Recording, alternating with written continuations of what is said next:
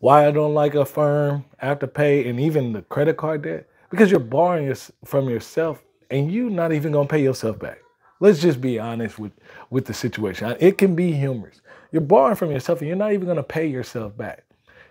You go to the bank, see, they know you're not gonna pay them back, so they just decline the loan.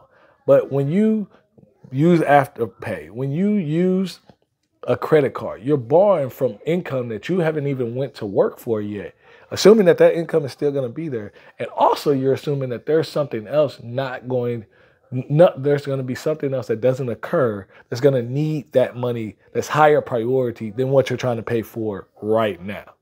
You're borrowing from yourself in the future and you're not even going to pay yourself back. That's why you got the credit card debt. You went on a vacation, you enjoyed, or you may not have enjoyed it. But the vacation is over. You pay for the flights, you pay for the hotel, food, all the things. Got the mementos. You get back, you didn't pay all of it off because something else came up. You didn't even pay yourself back from the first time.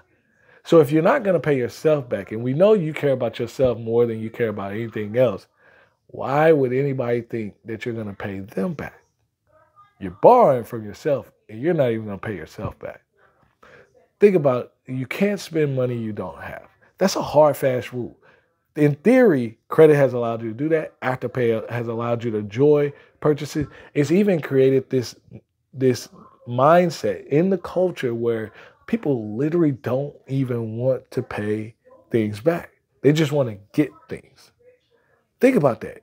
People just want to get things. They want to get the car. They don't want to pay for the car. Oh, I'll pay a down payment, but you don't want to pay the full price. You don't want to pay what you owe for the car. And then get mad when the car is repossessed. Same thing with clothes. They let you go. They let you buy the clothes on credit. You get interest on the debt of the credit. You wear the clothes. You go to the club, go out, go do all the things. The clothes don't fit no more. They got tarnished, all this type of stuff.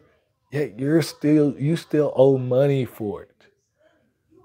Now, granted, that merchant pays, but they gave that debt and that balance to the bank that you now need to pay. Let's think about that. You're borrowing from yourself, and you're not even going to pay yourself back.